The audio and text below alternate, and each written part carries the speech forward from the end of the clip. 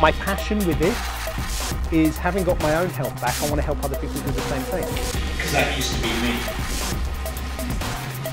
Can you hear me at the back? That's the important bit, isn't it? Whether the mic's working properly or not, as long as you can hear me, that's the important bit. The truth is, I don't know what you should eat, because every one of us is different. What I do know is that I'm increasingly kind of coming across people who try and make these changes and they don't stick. You know, they'll implement juicing, for example, but they'll treat it almost like a diet. And so they'll do 30 days or 60 days or something on juice, and then they'll go back to their old way of eating. We are what we repeatedly do.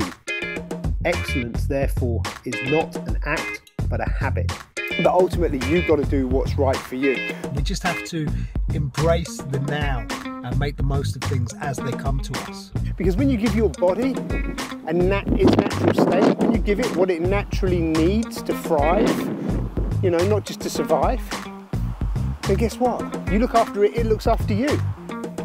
But think about your relationship with food. And in particular, the foods that you maybe don't really want in your life, but you turn to when you have a bad day. You eat what you are. Now, you've probably heard the saying, you are what you eat. Anyone that's been to some of my Reclaim Your Health workshops will know that I actually changed that slightly to you are what you absorb. But here's the thing, you also eat what you are. And what I mean by that is, you know, if you're having toxic thoughts, I pretty much guarantee the foods you crave are toxic foods, right? You know, nobody's feeling like, you know, really down, depressed and need to eat emotionally and rushes out and grabs a banana. Almost nobody I know of. You know, the foods we crave in those sort of situations tend to be foods that are actually toxic for us. Foods with lots of sugar, foods with lots of fat. You know, bars of chocolate, bags of crisps, cake, you know, stuff like that. Bottles of wine.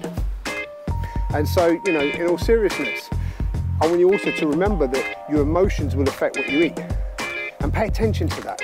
And if you find yourself slipping there, if you find yourself eating foods that you don't really want to eat, and that's the point, it's whether you want to eat them or not. Right? It's not whether you can. You can eat anything. It's what you want to eat. And if you find yourself craving foods that you actually think, but I don't really want this, try and understand what the emotion is. Try and understand what it is that's triggering that thought in you. And make notes.